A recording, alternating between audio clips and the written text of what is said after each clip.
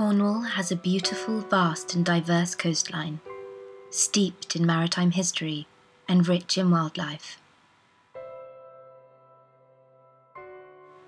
The Cornish people have a close link to our sea that has provided their livelihood for thousands of years. Cornwall's beautiful coastline is visited by 8 million people each year who take advantage of its waters, kayaking, surfing, diving, snorkeling, or taking cruises in the hope to encounter some of the UK's iconic species such as dolphins, seals, or even basking sharks. However, in the last 50 years, we have witnessed the effects of huge global population increase that has resulted in more pressures being faced by our seas.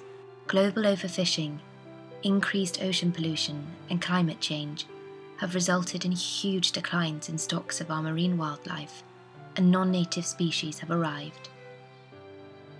In an effort to protect the species that remain and restore our seas to a healthy ecosystem, Cornwall Wildlife Trust are working on a number of projects that seek to achieve living seas, a healthier and better protected marine environment where wildlife is able to recover from past declines, adapt to future challenges, and thrive.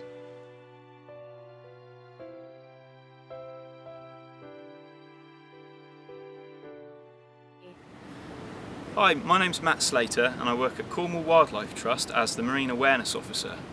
This year I'm working on an exciting new project called Shoresearch. Shoresearch is a survey method that is being used by volunteers to collect vital information about marine life within important areas along the shores of Cornwall. The Shoresearch method has been devised by the Wildlife Trusts and other partners of an EU-funded project called Panache. And it aims not only to help us improve our knowledge, but also raises awareness of our fantastic marine wildlife and marine protected areas. We visit specific areas of the coastline in search of indicator species that will help us build a picture of the health of that particular marine environment.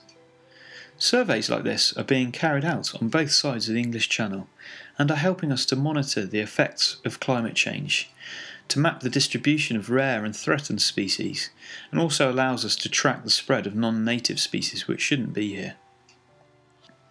Here at Cornwall Wildlife Trust we hope that this research will aid in the campaign for a greater number of marine conservation zones around our coastline.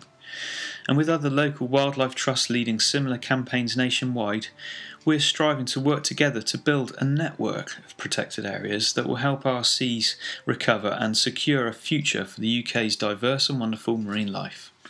Shoresearch is fun and educational and a good chance to meet like-minded people and to learn about our local wildlife. We found everything from loads and loads of velvet swimming crabs, really quite big ones, shore crabs, limpets. It's really surprising how many weird and wonderful creatures and plants we find on each Shoresearch. Alongside our volunteer surveys, we also run fun and interactive public events that are aimed to educate and inspire the next generation of marine biologists. We found lots of stuff and we found lots of types of seaweed. To get involved with any of Cornwall Wildlife Trust volunteer activities, please visit our website for more details. To find out more about the Living Seas campaign and the work the Wildlife Trusts are doing around the UK, please visit our website and see if you can get involved.